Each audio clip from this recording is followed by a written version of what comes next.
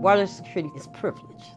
I have the ability to rest assured that I can get up at any given time and get a glass of water.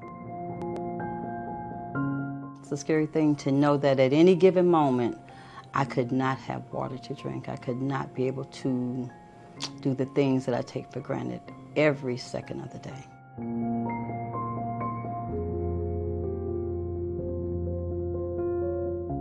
People need water to live. I'm a volunteer with an organization called We the People of Detroit, and they deliver water. How long do you think this water is going to last? A month. A month? Okay.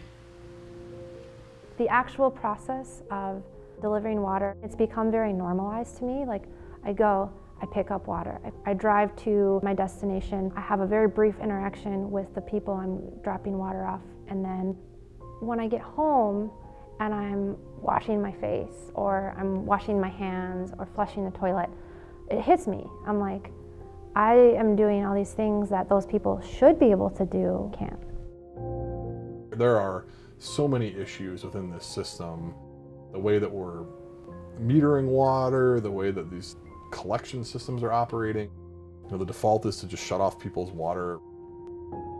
The fact that we've got to this point where we're talking about, like, how can we come up with a rate structure that, like, provides water for our most vulnerable citizens? I mean, it's insane.